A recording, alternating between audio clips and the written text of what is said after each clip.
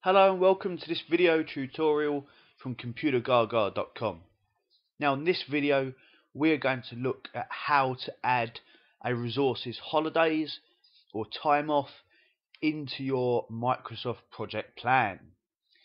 So I have this software plan on screen at the moment, and if I just take you to my resource sheet view, I can see that I have two work resources, John and Sally, existing. Let's go back to my Gantt chart. Now I have this task called Define Scope from the 27th of April to the 29th of April. And let's begin by assigning John to that task. I'm going to keep this brief just by using the resource name column. So John is now on that task. He is doing the defining of the scope between the 27th and the 29th of April. But let's imagine that John has got some time off. He's got a day off on the 28th of April. So right in the middle of that task. To tell project that is the case, I can click on my project tab and change working time. And at the top here, this drop down list for the project calendar, I can click on that and change it to John's calendar. Now you'll only get a calendar up there if this resource is a work resource. They are a time-based resource. You won't get this with materials or cost resources.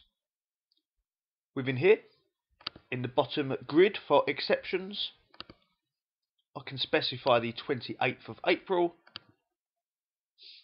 I can maybe mention that I'll just type holiday for the reason why. And there's now an exception. I can see on the 28th up here in the top right of the dialog it says it's a non-working day, which is exactly what I was going for.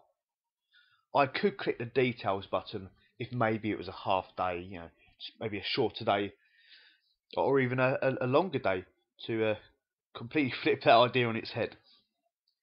But let's click OK to confirm that, and that is now specified as a time off. I can see projects notify me about all these movements, how that's affected all the other tasks, because that task just took a day longer because John has that day off in the middle. Now it still keeps it at 3 days duration. It's still 3 days of effort, but it's going to take a day longer now because John is not there for one of those days. And we can see the movement of the dates and everything updated to reflect that. And that is how we do it. We may notice, just a little bonus on this video, that over on the right hand side, obviously we can see what we need to see, the start and finish of the task, but there's no indicator there as to why it says 3 days in the table, but clearly takes 4 working days in the chart. And you may not wish to know why, because obviously project has its reasons. But what we could do over here to kind of interrogate this is I could right click somewhere in that Gantt chart, click on non-working time, and I can ask it to show John's calendar rather than the standard project calendar. This is probably just a temporary thing, and I'm doing it now so that here we go.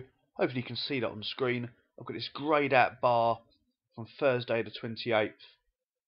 So now it's a nice indicator that John has a non-working day on that day, and that must be the reason why there seems to be a contradiction between the table and the chart. I can now switch that back to the proper project calendar, which I'm sure you would prefer the majority of the time rather than just John's. And that is how we can add resource kind of holidays into our Microsoft project plan. Hope you find this video useful. Please check out some of our other tutorials on our YouTube channel, or check us out at Computergaga.com.